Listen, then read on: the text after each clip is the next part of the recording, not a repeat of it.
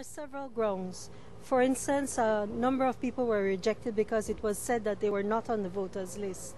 We have in fact found people on the voters list who should not have been rejected, so that's one ground. Another ground is that people were rejected because their signatures on the petition form did not match what was held in the binders at elections and boundaries.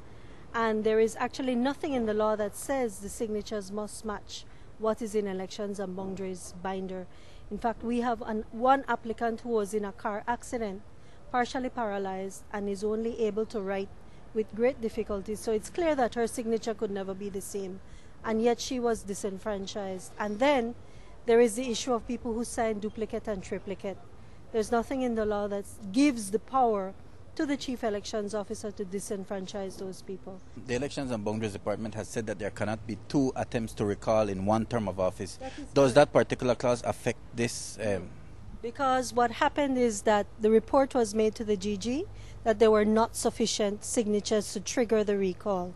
So this isn't going to be a matter where there will be a repetitioning. You can only go for one petition according to the law in any particular legislative session. So we did do the one petition. What we find difficult and wrong in this instance was the decision made by the Chief Elections Officer to reject 337 signatures. So it is that decision that we're asking the court to revisit.